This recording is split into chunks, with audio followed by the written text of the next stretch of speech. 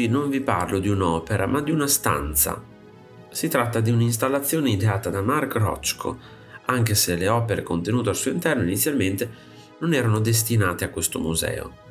Nel 1958, infatti, l'architetto Ludwig Mies commissionò all'artista una serie di dipinti per il ristorante Four Seasons nel Seagram Building di New York, un progetto su cui Rothko lavorò per più di un anno. Una volta terminate le opere, però, al pittore non piacque l'idea che le sue creazioni facessero da sfondo a una sala da pranzo, quindi ne consegnò 9 alla Tate Gallery.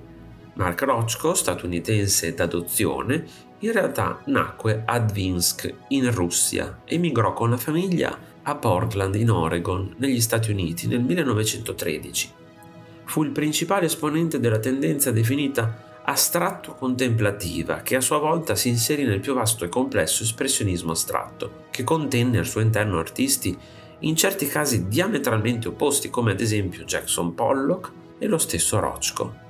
I dipinti di Rothko dell'ultimo periodo sono basati su una ricerca di rapporti cromatici tendenti a un progressivo incupimento attraverso tele composte da due rettangoli neri e grigi o marroni equilibrati dall'inserimento di una banda bianca di contorno.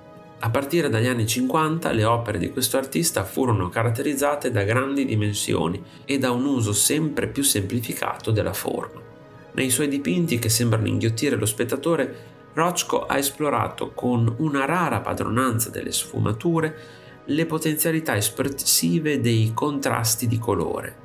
Elementi visivi come la luminosità, l'oscurità, gli ampi spazi e il contrasto dei colori sono stati collegati dall'artista stesso a temi profondi come la tragedia, l'estasi e il sublime.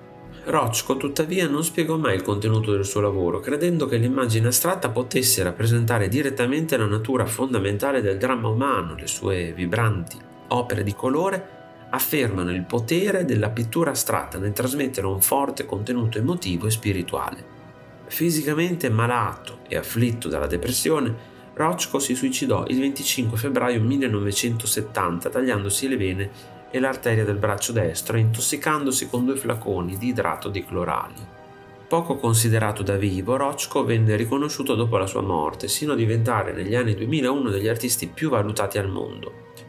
Basti pensare che nel 2014 l'opera numero 6 sorpassò tutti i record, venendo acquistata dal magnate russo Dmitry Riblovlev per 186 milioni di dollari, la terza cifra più alta mai pagata ad oggi per un dipinto.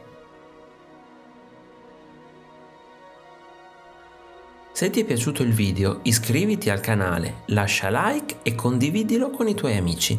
Ti invito anche a visitare il mio negozio. Un saluto e al prossimo video di Artesplorando.